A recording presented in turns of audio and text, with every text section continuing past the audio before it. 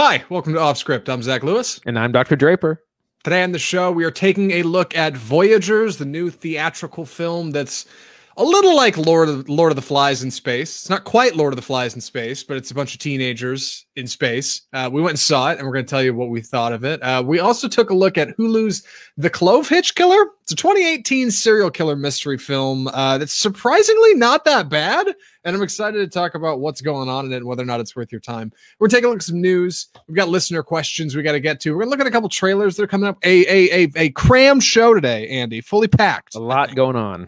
Yes, and before we get to all of it, we need to get to the news. First things first, I just realized I started the show with the news on screen. By the way, if you don't watch the show live with us on Facebook, you can on our Facebook page at Offscript Film Review. First things first, the news. Warner Media CEO says that in 2022, Warner's movies will debut in theaters before they go to stream. This is obviously different from what they're doing now, which is pushing movies to HBO Max same day. Apparently next year, it's not going to be the case, right, Andy?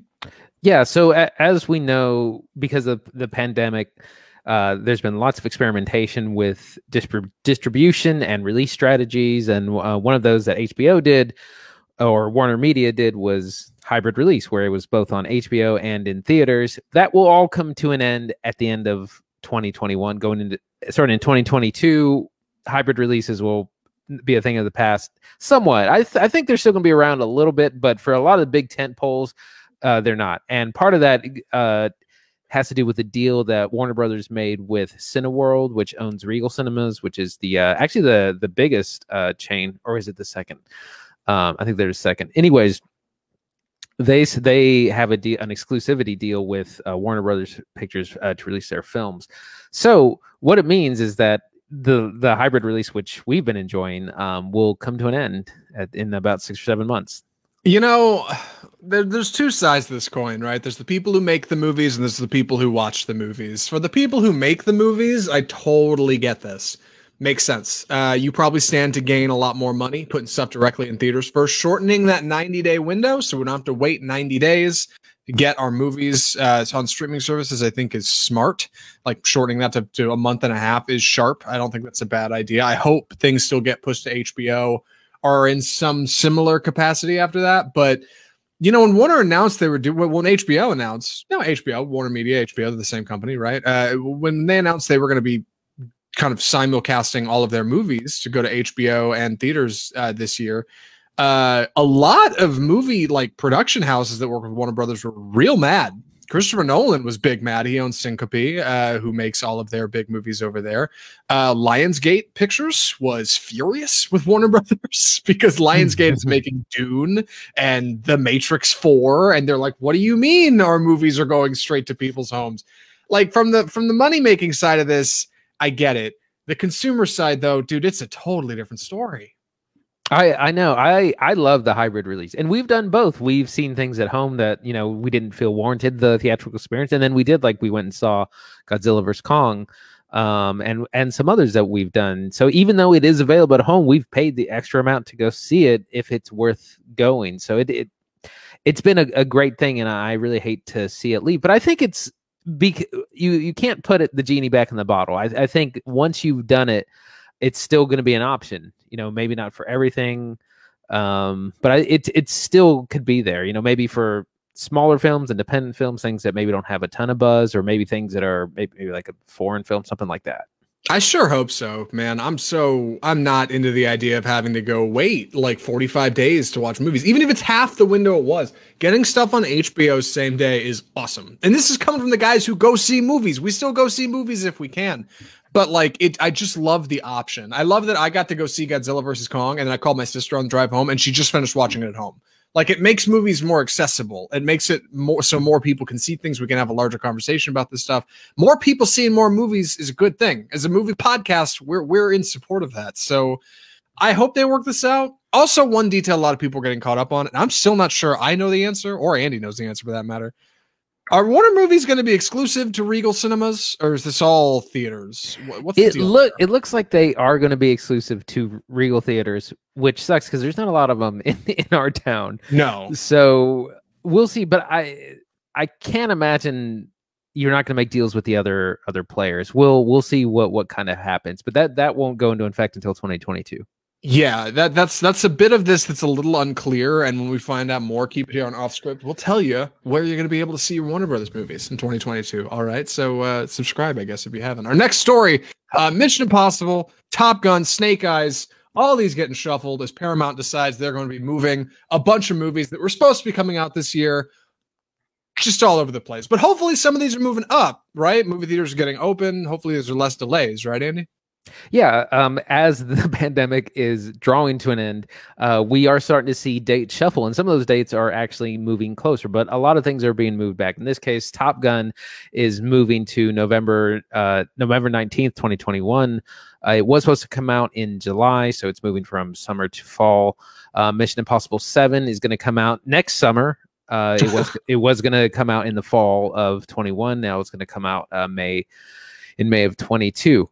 And then some other notable ones is, like you said, Snake Eyes, which is a G.I. Joe spinoff, is moving back, or is actually moving forward from October to July. So we'll get to see that a little bit sooner. The Dungeons and Dragons film is moving back 10 months. Yeah, to March 3rd, 2023. So that's quite a ways. And there's a new Star Trek feature, which will come out on June 9th, 2023. So we got a lot of things coming up, some things moving forward, some things moving back.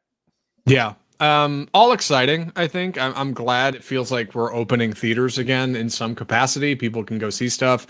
I'm still bummed by things moving back to try to hit summer windows. It is ridiculous to push Mission Impossible 7 back another year and change. The movie's already made.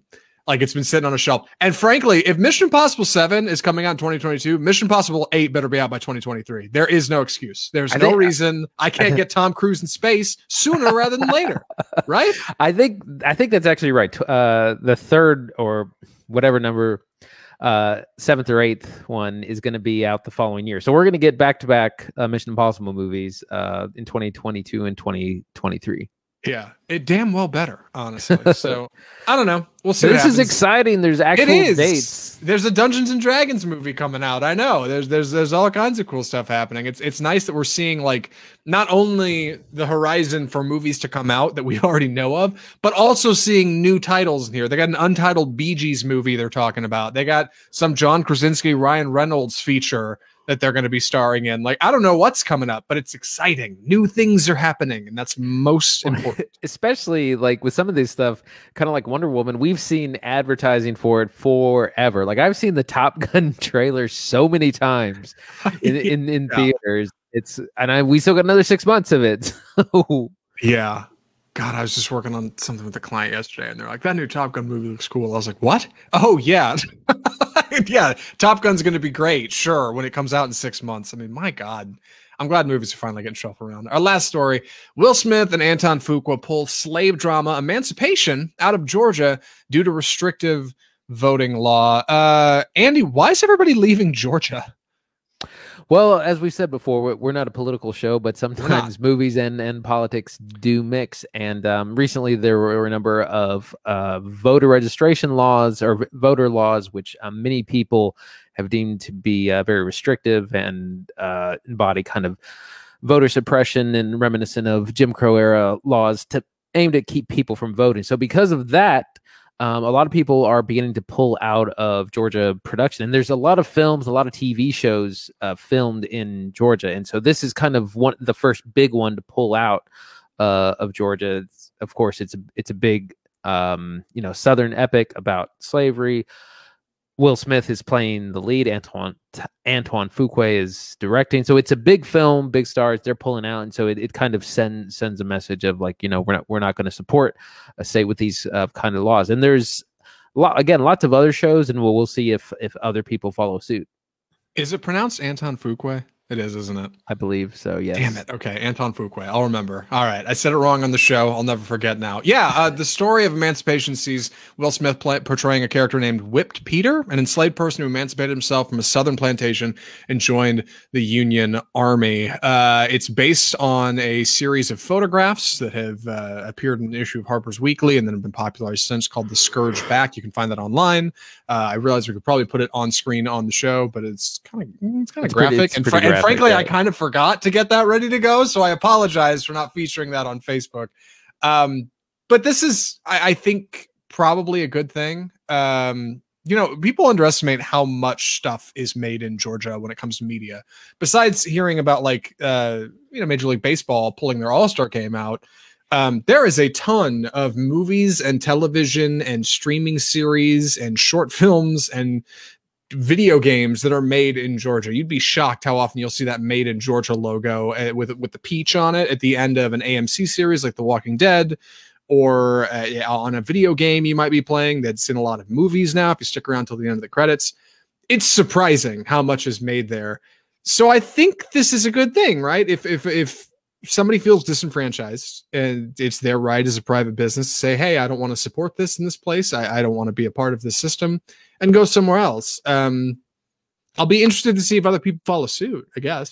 Yeah, I mean, this isn't the first time a production has pulled out of a state because of controversial laws being enacted, and so it's, you know, it's a way of peaceful protest. And yeah, like you said, we'll see who else, if anyone else does follow suit. Yeah. Like Andy said at the top, we are not a political show. Sometimes these things cross over. If you'd like, please do your own research on this stuff. And if you want to know more about what's going on in the movie world, keep it here on Off Script News for more. Next up, we talk about our first film of the episode. Andy has graciously agreed to take the summary on this one. Andy, please take it away. Voyagers. So this is a new sci-fi drama starring Ty Sheridan, Lily-Rosedepp, and Fionn Whitehead, from director Neil Berger. On also starring Colin Farrell, of course, who I almost forgot about.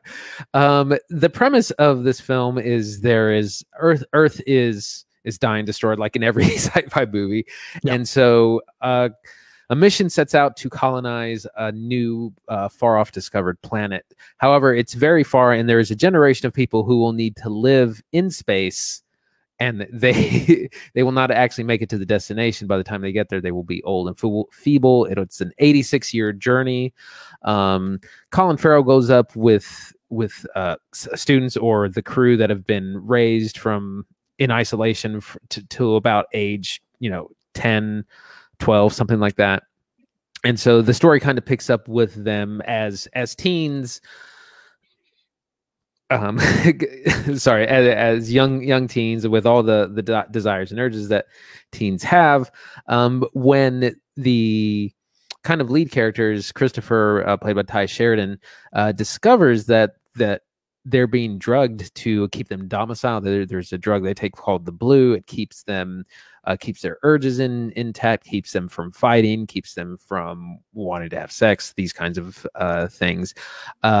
So they decide they're not going to do it anymore. They're not going to take it anymore. Yeah. So it kind of unravels and becomes a little bit of a Lord of the Flies situation. But it's interesting, and it's a lot better than I thought it was going to be. I overall would say I enjoyed it. So Zach, what do you think? So I'm surprised at how much I enjoyed Voyagers. I wrote it off as a bit of a mid-tier film, right? I was like, this is going to be okay. And it's not great. It is not a great film by any means. But it's not that bad. There's actually a lot of, like, I got to the end of the film and was thinking to myself, like, I'm surprised at how much I actually enjoyed in this movie. It's not I don't think this is a rush to the theater to see this film kind of situation, but when it inevitably arrives on a streaming service, it might be worth taking a look at. Where do you want to start talking about this monster? Well, let's get on with our plot, dig into the plot a little bit more. Yeah. So we have these group of children who have been raised, born from test tubes, like no mother, father. It's the kind of thing where they choose the mother and the father. It's like, oh, this person's a Nobel laureate, this person's a award-winning author, and then so that's kind of how they grow the crew. And they raise them in complete isolation. Like, they don't go outside, they don't go in the outside world, and then they eventually, take off. And so it's completely isolated, which is really ethically pretty dubious. But we just kind of skip over that. And we meet our kind of main characters of played by Ty Sheridan and Fionn Whitehead. They're kind of the kind of they're the people in charge. One's like the mechanical engineer, one of them's something else. Everyone on the ship is like an expert in whatever, medicine, farming, That's right. sort Our 30 astronauts are very well equipped in everything going on in the ship. Everybody knows has a job, like Star Trek, right? Yeah, everybody's gonna roll. Yeah, and Colin Farrell is kind of the matron for lack of a better term, to go with them, because they actually were supposed to just go without him, but he was like, no, these kids, they need me. So he goes to kind of help monitor and raise them and be a responsible adult in the midst of all this. But like I said, they eventually discovered that part of their supplements include a drug to keep them kind of docile and just not really have any feelings or emotion, and they begin to not take that. Yeah. So they very quickly establish this kind of I guess internal form of government they have on this ship with this 31 people, because they very quickly decide, hey, we're not going to take this blue stuff and there's nothing you can do about it. And Colin Farrell's like, yeah, that's true. Like, he doesn't even try to fight him because he very quickly understands, like, yeah, what am I going to do? Overpower 30 people on this thing? Like, I can't make them do it. Like, we have to get along on this ship. And this long journey our characters are all set on leaves them with this feeling of like wantonness in everything in their life, because they'll never be able to run around outside, and they'll never be able to see the open sky, and they'll never have all of these experiences. So they very quickly start to develop this feeling once they stop taking this drug that suppresses all of their emotions and mostly hormones, because they're all teenagers. Very quickly start to realize, like, what's the point of bothering, like, to with keep anything things going here? Yeah, like if our only job is to be on here and keep the ship floating, which it will do essentially regardless of if any of us are online, because it's on course to hit this planet in 86 years or whatever, and we're all going to be artificially reproduced, I guess. Like, why do we need to do anything? Yeah, who cares? Like, what's going on in the ship? Why do we need to have our chores and do our jobs? We don't have to do this. And that's when you start to get this kind of unruly unrest in our crew, and our we slowly start to divide into these subgroups of people who think, well, hold on, we should stay the course and do what we're doing. This is our mission. This is our job. This is why we're here. And other people are like, we decide why we're here. It's up to us to decide what we're doing, what we live for, and what we don't. Like, no, we're going to do what we want. So you never get anybody who's saying, turn the ship around, by God, we're going back to Earth. Like, that never really happens. Everybody kind of stays on this idea of, we have this mission, this is what we're going to do. But you do start to get some paranoia, because you start to get some outside forces that make people wonder, hold on, are we really alone out here? Maybe there's something else in the ship with us. And then you start to get some really interesting kind of thriller horror-y elements that are reminiscent of, like, in its best moments, John Carpenter's The Thing. Certainly not with any kind of like really cool special effects, but like the paranoia of, are you who you say you are? Are you on the blue or aren't you? You know, like, the motivations become questionable, and that makes for some good tension in this little bottle of a film. You're right. There are a couple of mysteries on the ship. I can't remember. Ty Sheridan's character discovers that there are some hidden compartments that are not on their kind of diagrams, manifest, blueprints in these, like, oh, there's some hidden compartments here, and doesn't really get any answers to it. There's also this creaking, there's a lot of noise on the ship that can't really be explained, which is also, what is that? Where's it coming from? So there's a lot of mysteries that, again, fuel paranoia and distrust. So there's a little bit of that, just tension and paranoia in the background. Yeah, this all is set amongst some really solid performances. Like you said, we've got a pretty solid cast of up-and-comers here. We're led by Ty Sheridan, who is our lead as Christopher, Fionn Whitehead, who is kind of second fiddle, supporting actor, as Zach, his good friend, who's got some difference of opinions on how things should be done on the ship, played by Fionn Whitehead. You most recently saw him in Dunkirk or Bandersnatch on Netflix. If you watched that, it's good to see him in a role again. Lily-Rosedepp plays the chief medical officer. Her name is Sayla, I think. Yeah, Sayla. I got that right. I don't believe it.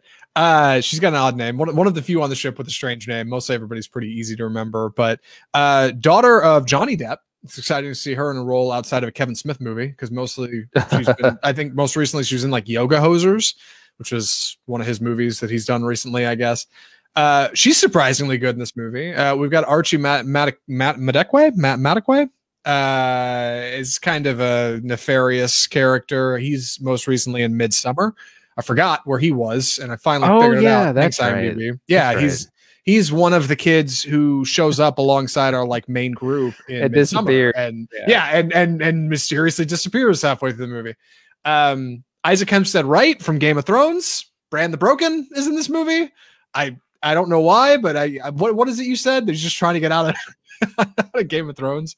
Yeah, he's in this movie, so you can say, hey, that's a kid from Game of Thrones, because he doesn't have a very interesting or role, or he's not super important, but he has like 10 lines, but he's featured because so you recognize his face. So yes, when he's on screen, he's all you're looking at. Yeah, like because he immediately draws your eye. Colin Farrell is pretty solid as our patriarch, and also special mention for Vivek Kalra. I really need to learn how to pronounce these names. He was the lead in Blinded by the Light, that Bruce Springsteen movie about the kid who grows up in London and like discovers Bruce. He's great, and he also doesn't have many lines in this movie, but I was excited to see him back. So like, I'm surprised by the up and coming star power. I feel like this would be one of those movies you can look back on IMDb in 10 or 15 years and be like, man, this movie had like 5 really good people in it. Solid casting. Yeah, the cast is good. They're not given a ton to work with, but they know they do have some scenes. There's eventually becomes infighting. Colin Farrell's character kind of loses his spot as commander, and the rest of the crew kind of has to, like you said, form their own kind of this government and decision making, and there's a lot of disagreement on how to kind of move forward with the mission. Right, being that these kids are all completely, like test tube babies, like born and bred in captivity. They have never left like the confines of what they believe is the space station. None of them have ever been outside. None of them have ever seen the sun. Like, they are all like super odd little kids. They're all presenting as particularly normal in this movie. They're not particularly unrelatable. Once they kind of stop taking this drug, they all seem like pretty normal, even though obviously in reality they would not be normal children at all. They would all be super weird and kooky. But the infighting makes for some good tension, and I think the paranoia starts to run deep because they don't understand a lot. About the world. Like, they're not normal kids at all. So when they think they hear something outside, they're like, "What is it? Well, what could that possibly be?" And somebody says, "It could be an alien." They're like, okay, well, what does that even look like? Like, we have no idea. Yeah. And then when they need to start deciding on things, okay, well, how do we decide? Like, they don't even know what a system of government is. Like, as far as I know, they don't understand like how a democracy functions, like how voting would work, and everything is kind of told to them through this master computer. It's a little like Ridley Scott's Alien, right? Like, the computer knows all. When they have a question and they can't get an answer from Colin Farrell for one reason or another because they're off dealing with another problem, the computer's like, do this, do that, just do this thing, blindly follow instructions, which is how they start to get in this area of, well, wait, hold on, why do we have to say? We should dictate the rules. We're the ones on the ship, by God. We're the ones living. We should say what we are the masters of our fate. Right. Now, the movie, I think, starts to falter in its presentation of these kind of larger ideas. You would think it would get into these big concepts of who are we and what are we meant to do and what does it mean to truly live? And it kind of just touches those, but it never really spends any time in it. I was thinking of movies like Robert Pattinson's High Life, or even like George Clooney's The Midnight Sky, most recently, Netflix.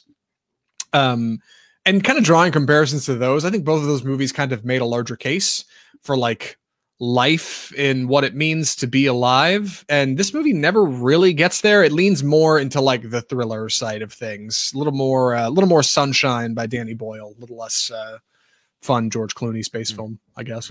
I wanted to get into the sets and the set design. Yeah, this is one of the things that I think actually really made the film work for me, is that the interiors of the ship are really good. It's this like stark, everything is white, very, very clean, very sterile looking. You got everything. You have these monitors that have these giant screens. So the ship is really convincing as a spaceship. And I think that's one of the things that it really helped sell the movie. Yeah, I was just looking up who did production design. Looks like it was a man named Scott Chambliss who worked on Godzilla, King of the Monsters. Oh, and Star Trek. Okay. And Guardians of the Galaxy 2 and Tomorrowland. Okay, no wonder the sets look so good. Like they got a super good set designer to put everything together. The film's directed by Neil Berger, who most recently did Divergent. He did the first film in that series. He also did a couple other things. Limitless, the Bradley Cooper film. It's not a movie that's particularly like helmed by an all-star crew or anything, but Andy's right. Like the set design is particularly striking because it just feels claustrophobic and it feels really maze-like. And there's a couple spots where like you get a look at the overhead blueprints, the manifests, right? Especially when Christopher's saying, well, hold on, there's this hidden compartment over here. What is this? And Colin Farrell's character says, well, maybe we're not meant to know what that is. Maybe that's for the next generation. You know, maybe that's not up to us for to decide. You never really get a sense of the layout of this place though. It feels very maze-like. I would liken it almost to the same kind of sense of unease you'd get from something like Kubrick's The Shining, right? Like just No orientation. Yeah, like you never really get a good feeling for where you're at. You may have characters running down one hallway and they'll bump into characters in another hallway. And I feel like that's by design. Yeah, nobody's ever going to diagram it out for you on screen. Nobody's ever like, well, here's exactly how the mess hall connects to this. And I think that's not a bad thing. Yeah, it's purposely filmed in that way to hide the exact layout of the ship so they can make it seem really big. You know, there's extended sequences where people are running through these space hallways, and it makes it look like the ship is just giant because there's like door after door after door. And it's like they probably just had to run through the exact same, compartment several times to make it look really big. So yeah, you don't get a real clear layout of the ship, but you have, the mess hall, the sleeping quarters, so the command center of this or that. And it's convincing enough not to like start asking questions about it.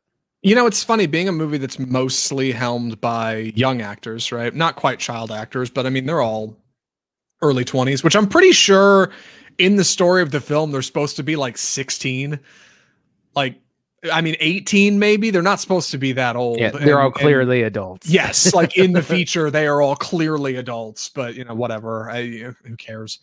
Looking at the crew who put this movie together, the cinematographer Enrique Chediak most recently did The Maze Runner and The Fifth Wave.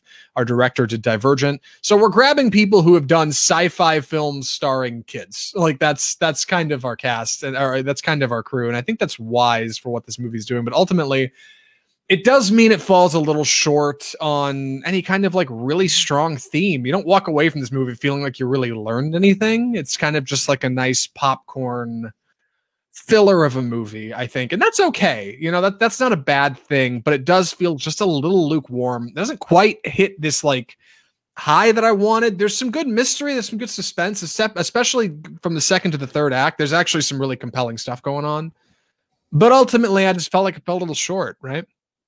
Yeah, like I said, it starts to scratch the surface of some bigger ideas, but never really dives into them. But it has enough in there for me not to complain about.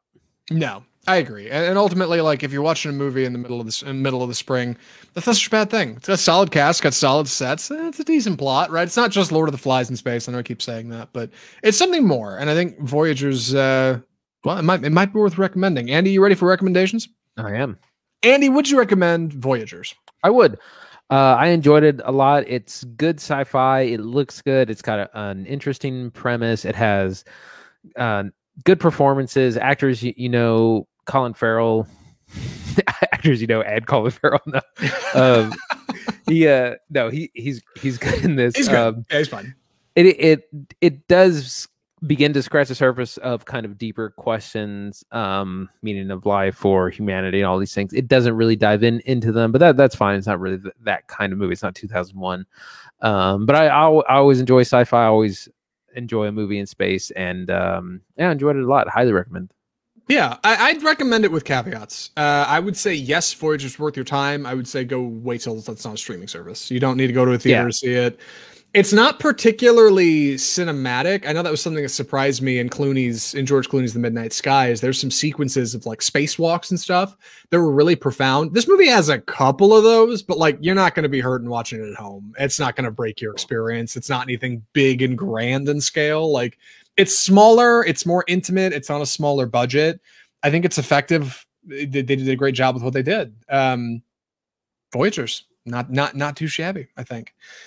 And with that, we should move on to our next segment. So we've got a unique something here. I mentioned this at the end of last week's show.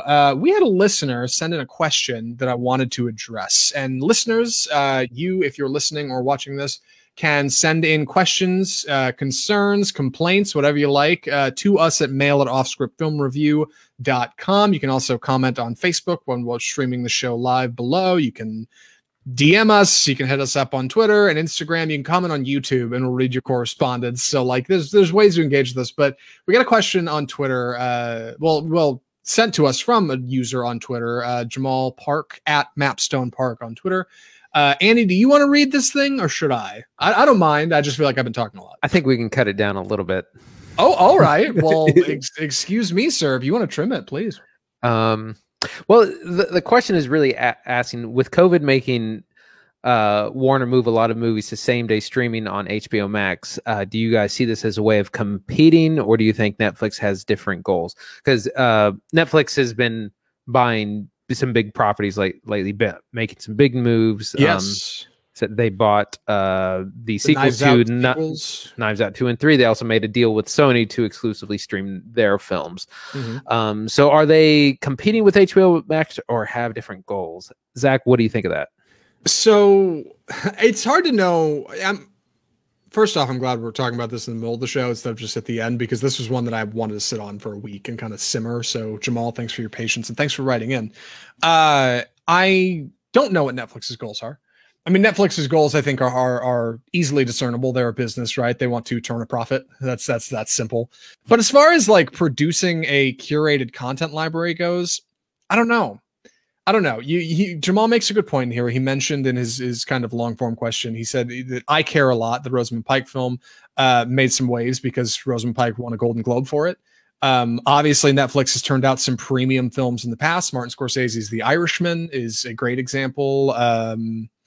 Alfonso Cuarón's Roma was another tremendous example of things, a film that is appearing at the Academy Awards in representation of Netflix. Like, Netflix obviously is not afraid to fund large projects, but they also turn a ton of funding into mediocre projects. And that's why I'm not sure. Normally I would say for somebody like HBO Max, yes, it is very clear HBO and Warner Media are trying very hard to make the premium content library on the internet. If you want good movies, if you want good television, damn good television, you're going to go to HBO Max. Everybody else, I think maybe Netflix has spent a lot of time trying to curate a large library to appease multiple people. And it's only really now that I think maybe they're starting to pivot into premium stuff. I've got more to say about it. Andy, what do you think of that so far?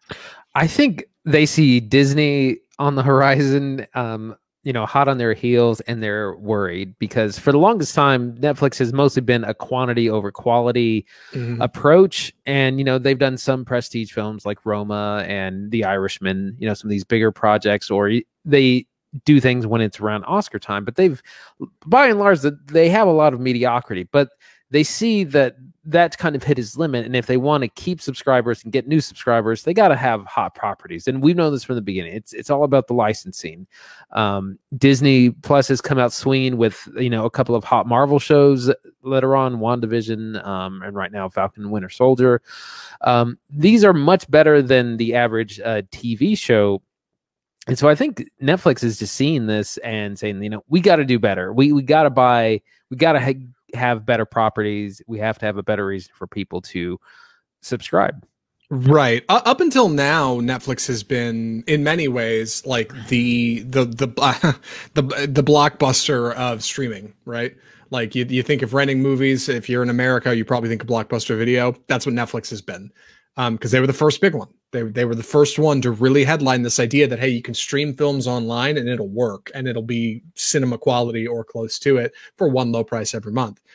But a lot's changed since then. A lot's changed since Netflix was kind of the only player in the game. There are a ton of people making streaming services now. Freaking Paramount Pictures as their own streaming service. NBC, CBS, Disney, Apple, HBO, Amazon has their own streaming service now.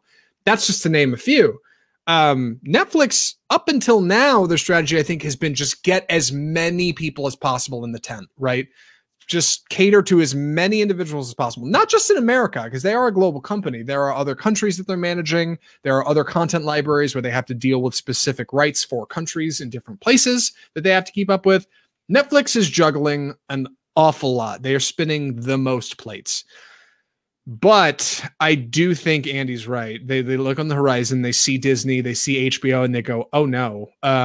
The people who really care about movies, and not to say that people who don't care about movies and subscribe to Netflix, hear me out. I mean, the diehard fans, the cinephiles, the people who are really looking for premium content are going to start going elsewhere unless we do something different, unless we make a change.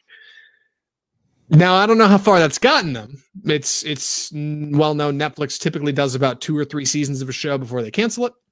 So their content is not very long form. It doesn't last very long. They're big on putting out new things that are bright and a flash in the pan and then moving on to the next thing. I don't know how long that bait and switch tactic's going to work. I mean, we talked about in the show.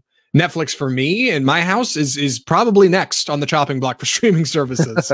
It's close. It's close. It's between that and Hulu. And I know a lot of people who watch more Hulu than they watch Netflix. Like, I don't know. I think this is their way. So to the short answer to the question, Jamal, I think this is, yes, their way of competing. Definitely. But I also think Netflix in a different way does have different goals. And I don't know what that means for the future. We do have to remember that Netflix is already global, whereas a lot of these services are not yet. Disney Plus isn't available everywhere yet. HBO Max is just now, I think, going to be available in the UK or available in other regions. So everyone still has a lot of catching up to do, and there's a lot of other places that don't need prestige television or film. You know, a lot of their, like, you know, apparently Adam Sandler is very, very popular abroad.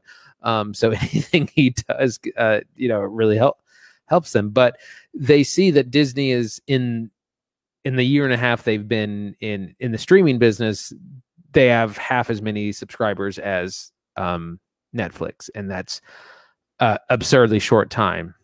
Yeah.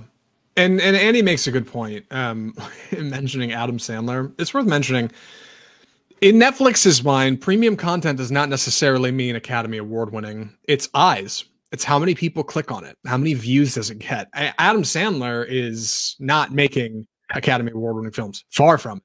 Very far from it. The most far from it. He's winning Razzies, for God's sake. But he's also getting more people to click on Netflix content than many other creators. That's why he's getting multi-million-dollar deals to travel the world with his buddies and shoot films and make these things for Netflix.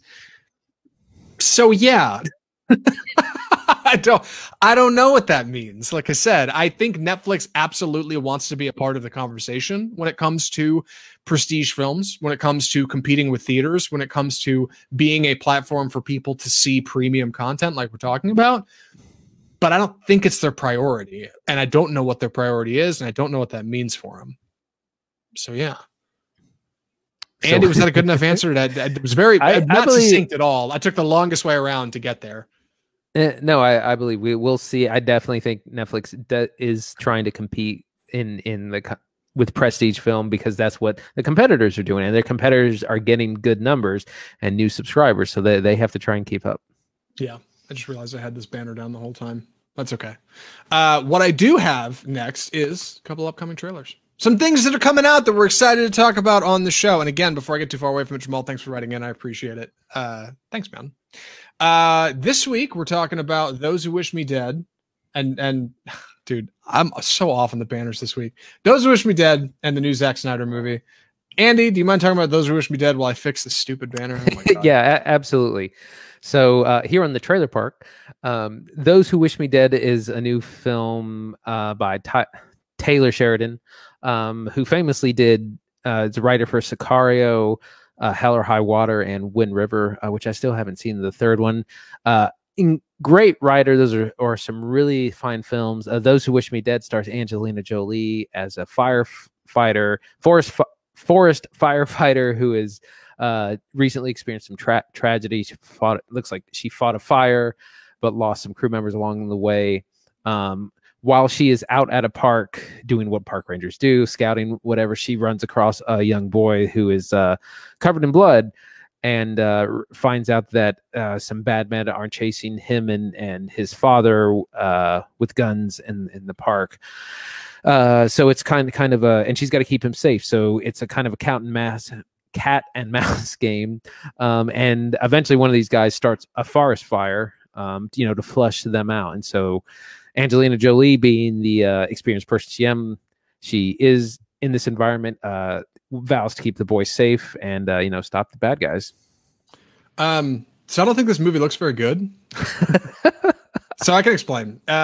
Taylor Sheridan is worth talking about because the guy makes some good stuff. Like Andy said, he's worked on some really fantastic films. Sicario in particular, I'm a big fan of. He's also co-wrote the show Yellowstone for Paramount, which I hear is very good, but it's not on any streaming service other than Paramount streaming service. So I'm probably not going to check it out anytime soon. But he's an up-and-comer in the industry. So if you're not familiar with Taylor Sheridan, it's worth mentioning that is primarily the big reason, at least I'm interested in what's going on here. Angelina Jolie, I haven't seen in a movie in a long time. I hope she's good. She's going to be in Marvel's Eternals, so I hope she's still got her chops because I know it's been a minute. And it's worth mentioning, like I told Andy before the show, she, in the meantime, when she hasn't been in film, has been battling cancer, has been raising a family, and has been doing a ton of philanthropic work overseas. So I appreciate everything she's doing. I just hope she's still good. Meanwhile, the movie also stars John Bernthal as beleaguered cop, who he plays a lot. We got Aidan Gillen as very evil man, and then we got Nicholas Hoult as pretty evil man, but doesn't realize how evil things are until later in the film, and then starts to think maybe I'm doing the wrong thing. This trailer does look very it's paid by numbers. Yeah, is what it is. If it had been anyone else attached to this, well, we wouldn't be even talking about it. But because Taylor Sheridan has done such good work, I'm looking forward to this. I think it's probably going to be more than what we see in the trailer. The trailer's it's made to sell the film, so it's like, here are the good guys, here are the bad guys, here's a forest fire. Like, it's deal true. with it. And the setting does look outstanding. That's the one thing. The other thing I do want to mention, the whole Firewatch like appeal is really fantastic. This big tower, nobody's around, you're out in the middle of nowhere. There's this kid covered in blood. Like, there's some cool stuff going on there. So I'm interested to see what's going on, but I'm a little skeptical. I'm gonna be honest. I'm a little skeptical. It's also a May release, and May is a big month, even as we're coming out of the pandemic. So I think if it were a week film, it wouldn't come out at that time. Yes, I'm excited for it. This will be coming to theaters and to HBO Max on May 14th. Andy, you gonna watch this in theaters or at home? Probably at home. You see what I mean? Yeah, it's an at-home HBO one. Because I could see, like, there's gonna be some action. There's gonna be the forest fire stuff will probably look cool on the big screen, but yeah, it's not Godzilla vs. Kong. That's true. It's no Godzilla v Kong. That's true. The next trailer we need to talk about is Zack Snyder's Army of the Dead. This trailer came out today, as of the day we were recording this show, Tuesday, April 13th, 2021. Boy, oh boy, have I been excited to see this trailer. The movie stars Big Dave Bautista, along with a host of mercenaries who were hired to infiltrate a zombie-filled, desolate Las Vegas Strip to get $20 million out of a bank vault. I think 200 million. I think it's like 200 million. I think it's even more. Yeah, right. And escape, hopefully unscathed. They are given all the weapons and supplies they need to fight a literal army of the dead. Millions, it appears, of zombies in this trailer. Boy, oh boy, does this look like a fun action romp. What do you think, Andy? After seeing Zack Snyder's Justice League, I think this looks right at home for him. Like, Zack Snyder can make good, fun films. I think he just has to be doing the right property, and the zombie genre is right up his alley. Lots of action, of course. We got, like you said, Big Dave Bautista, who's slowly becoming an action star. A lot of other people I don't recognize. It's got a good premise, and the only thing that annoys me is that apparently the zombies are like getting smarter and they're organizing. And I was joking, they're going to have democracy before long. Yeah, they're going to start voting. The trailer looks the first third of the trailer looks kind of cool. It's like, all right, there's the setup. The next third of it looks kind of lame. All right, they're all kitting up. They're going to go to this heist thing. The last bit of it looks fantastic. They're in Vegas. They got to go get the money. I don't know what happens next. There's a ton of zombies. The one thing that did stand out, like Andy said, is they point out that the zombies are now smarter. Zombies don't need to be smart. They don't need it. It's counterintuitive to what they are. Zombies are supposed to be hungry, and they're supposed to be mad, and they're supposed to be fast and ravenous, and they're supposed to overwhelm you in numbers and strength. They don't need to be smart. Zombies don't have to outsmart anybody. You don't need it. You don't need it. I am excited to see this one. I think it looks pretty fun. I can't say it looks good because there's a lot that the trailer doesn't show. I think like Those Who Wish Me Dead. I don't know. Yeah, well, I guess we'll see. Army of the Dead, a fine return to form for the director of Dawn of the Dead in 2004. Here we are, this many years later, and that's going to be out on Netflix on May 21st. Yeah, is that coming to theaters too? I doubt it's Netflix. That's a shame. I was gonna say because that one seems like a good theater-sized feater, but I don't know. Maybe Zack Snyder he demands the silver screen, by God. We'll get to the Snyder cut of this. His grand video, right? The Snyder cut of Army of the Dead. Jesus. All right. Well, we've got one more movie to talk about before the show's over. I'm excited to talk about the summer for this one. The movie is The Clovehitch Killer. The Clovehitch Killer was recommended by a listener. 2 listener recommendations in one episode. I know. There's a lot going on. Jordan Sutton, an old college buddy of mine, reached out to me and said, "Hey, Zach, I know you guys don't do series. I'm hoping you can watch this series for the show. And if not, can you watch this movie?" And I said, "We don't do series, but we can check out this movie." The Clovehitch Killer came out in 2018 and is currently available to stream on Hulu. I told Andy about it. He was like, "I've never heard of it." I said, "Well, it's got a 77 on Rotten. How bad could it be?" Right? Like it stars Dylan McDermott. It's unrated. Maybe it's okay. Initial impressions of Clovehitch Killer are not strong, but there's some stuff going on in this movie that might be worth your time. Let me explain. Clovehitch Killer tells the story of Tyler Burnside, a Boy Scout in a very evangelical town. He's a volunteer at his local church. He's the dutiful son of an upstanding community leader dad in this quiet Kentucky town.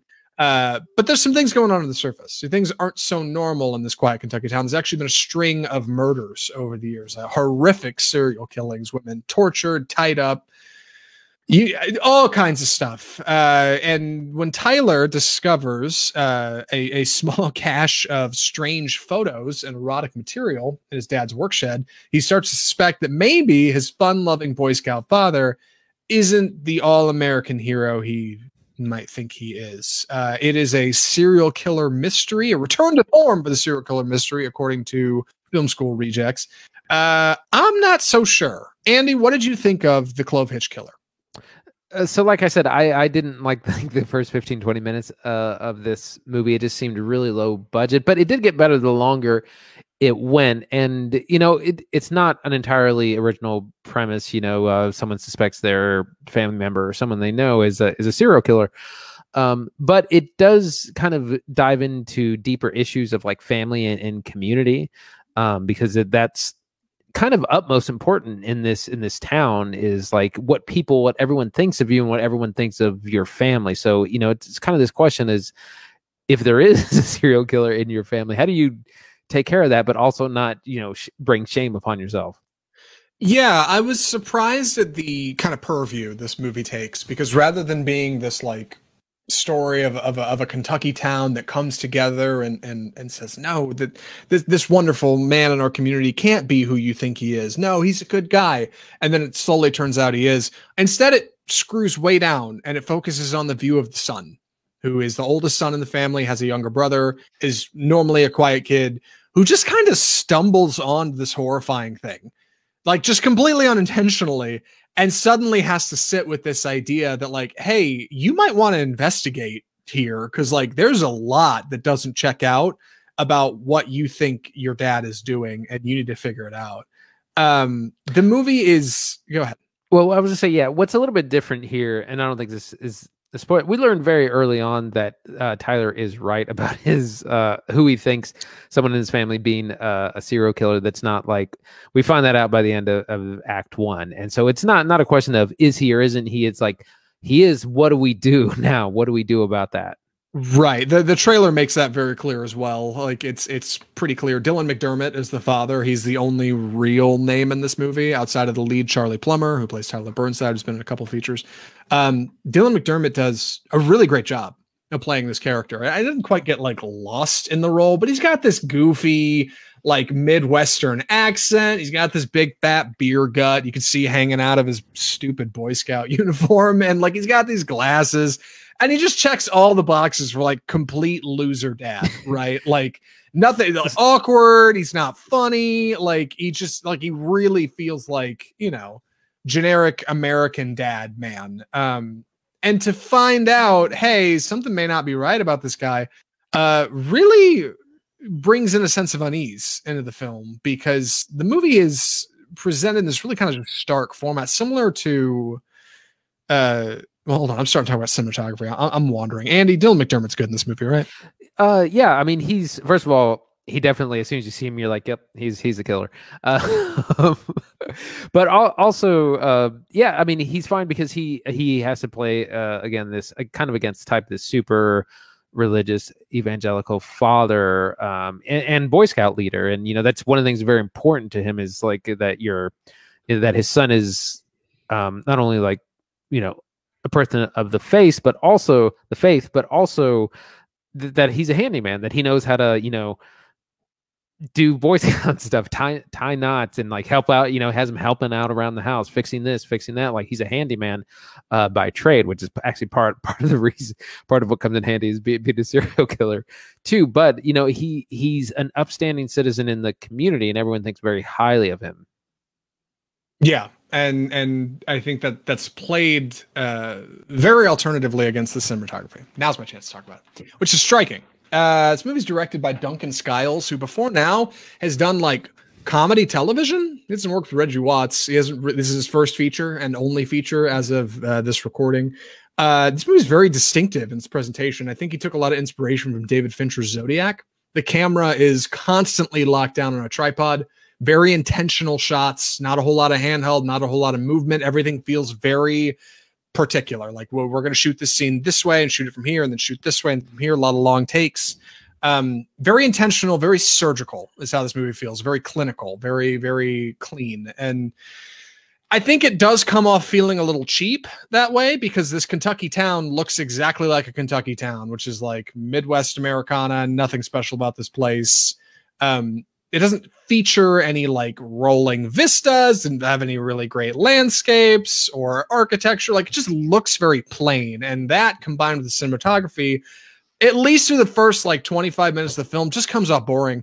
It's just like nothing's really happening. This isn't really going anywhere. This is really dull. Our characters are uncharismatic because that's why they would be in this town. But when you start to kind of dig into this mystery of what's going on, you really start to uncover some of the darkness. Like you get into some good pulp, some decent thriller content, and a great setup for a surprising twist in the screenwriting, which I didn't expect. Right. And I also wanted to mention Tyler has kind of a sidekick girl he meets named Cassie, played by Madison Beatty, who's kind of a, like I said, she's an outcast from she's not religious in a very religious town. She kind of has a bad reputation. A lot of people gossip about her. But she ends up being one of Tyler's only friends, and a person that he can confide in about this, and who kind of comes along in this very dark Hardy Boys style mystery. Right. Cassie is our connection to the actual like string of murders, because before then, you know, Tyler had heard about, okay, there were these murders in town, didn't really know a lot about them. She, meanwhile, is like an enthusiast. She's got this morbid curiosity. She's a high school girl. She's like, I want to know everything about this guy. The cops couldn't figure it out. I'll bet I can. He's still out there. We gotta get going on this. She starts to kind of bridge those gaps for him and say, hey, this thing you found kind of looks like this thing that happened a couple years ago here. And starts to help unravel that mystery a little bit. What's surprising, I think, is the quality of the writing. The directing felt sterile. It felt cold. It felt like somebody who was doing their first feature, and it's very intentional. It's not bad, but it's a little lacking. The writing, however, this movie is written by Christopher Ford, who most recently wrote Spider-Man Homecoming and written a handful of other features as well. Additionally, he brought over his editing team. His two editors also edited this film, who came from Spider-Man Homecoming. So we're talking about theatrical blockbuster quality writing and editing. The directing's a little lame and the casting doesn't quite get there, but there's still a lot in this movie that works. It's very effective. It's got good suspense. And like I said, I was surprised by the ending. I did not see it coming in the fashion that it did. Right. It definitely, while it has a lot of the staples you're familiar with in the kind of serial killer genre. It definitely takes a lot of different turns and approaches. Yeah, and I think that's a good thing. I mean, obviously, I can say confidently I enjoy watching good movies, having done 139 episodes of Off Script. But this was one that like really was off the radar. I really didn't hear a lot about it. According to Wikipedia, this movie made just over $6,000 in its United States premiere. It's like nothing. Wow. Yeah, nothing. That covered no one's salary. Yeah, and if this hadn't been available on Hulu, I likely would not have watched it. I probably wouldn't have paid $6 to watch this on premium VOD or whatever. I guess this is one of those films that I'm glad I had the opportunity to see. I'm fortunate that we got around to it, but I'm not surprised I missed it either. It's a movie that is not brilliant, but it's not bad. And there's something going on in here that's worth talking about. At least there's a reason it's got a 77 on Rotten. A lot of blockbuster films that come out these days don't have that. Right, and it's I will say it's a little long in the tooth. For what it is, it could probably cut 10-15 minutes. But other than that, it's fine. Yeah, and it is also, at least the first act is very slowly paced. Too slowly, I think. Real hard not to get your phone out. It picks up. It gets going, but you gotta be on for that initial kind of bumpy ride to get you through to the goods. Andy, are you ready for recommendations? I am. Andy, would you recommend The Clovehitch Killer? So I would say save it for streaming, which it already is. If you're into the serial killer genre, fan of Dylan McDermott, or subscribe to Hulu, I think it's definitely worth your time. Because like I said, it is a little bit of a different approach to this kind of well-tread genre. Yeah, it really is. It I think draws inspiration from. Okay, well, first off, I would say recommended for streaming as well. Yeah, it's available on Hulu. You should go check it out. It tries to follow in the footsteps of, I feel like, a Fincher film, like a very intentional, very calculated kind of production. It doesn't quite get there, but it's a solid first outing for Duncan Skiles, the director. It's a solid outing for Dylan McDermott and Charlie Plummer. This is not a bad movie. It's really not. I'll probably keep up with what these people are doing in the future. Clovehitch Killer. Not that bad. Surprisingly good. You should go check it out. And with that, we are at the end of our fair episode. Andy, what are we watching next week? Well, we're going to take next week off, actually. But when we come back, we're going to come back in hot with Mortal Kombat which comes out April 23rd. Dude, I cannot wait to lay over just a bit of that Mortal Kombat track on the intro to that episode. Like we started talking about it. Oh my God. You got it. I know they released the new Mortal Kombat version of the song. Have you heard it yet? Yeah, I have. The movie. I listened to a second. I was like, you know what? I want to see it on screen. I don't want to. It's not going to be. I don't want to ruin it for myself. Yeah, it's like when they dumped Adele's Skyfall theme before it came out in the movie, and I was like, I'd rather just watch it in the Bond intro in the James Bond film it's going to be featured in, than listening at home. Whatever. Yes, we're going to be taking a look at Mortal Kombat. I'm excited to get into that. In the meantime, we will be taking a week off. Much deserved, in my humble opinion. That's right. If you enjoyed the show today, you can follow us on Facebook at Offscript Film Review to see live episodes every single Tuesday evening, except next week because we're off. You can follow us on iTunes and Google Play and Spotify and iHeartMedia and anywhere else you get your audio podcasts. Our full episodes go to YouTube as well, and you can follow us on there at Offscript Film Review. On Twitter, on Instagram, you can find us there. You can also email us at mail@offscriptfilmreview.com. You can email us with correspondence, questions, concerns. You can hit us up with a big question like Jamal, or you can hit us up with a recommendation like Jordan. I don't know. Let us know. Right into the show. We'll read your correspondence on the air, usually. With that being said... Andy, am I missing anything? I think that covers everything. Right? No, I think that's it. Very absent-minded this week. From all of us at Offscript, the home of Bold Cinema, I'm Zach Lewis. And I'm Dr. Draper. Thanks for listening.